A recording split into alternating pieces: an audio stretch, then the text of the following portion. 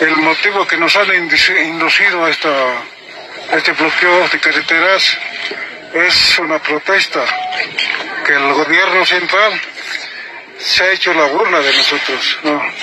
Más que todo, hay un decreto supremo, hay una ley que se aprobó en el Parlamento, la señora Yanine Áñez ha promulgado para el 6 de septiembre, pero por capricho de estos señores lo han recurrido hasta el 18 de octubre. Con eso no estamos de acuerdo, pues, no.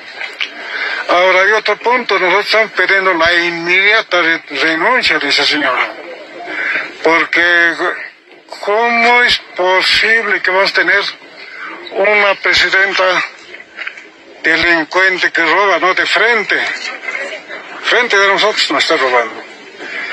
Y además estamos en peligro porque va a vender todos nuestros recursos naturales.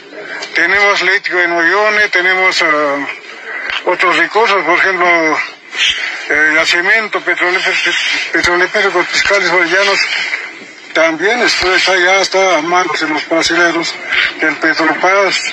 Y así, por otro lado, miren, aquí nos están gobernando los extranjeros, los croatas, no, gente racista que nos odia a nosotros, entonces por eso estamos protestando.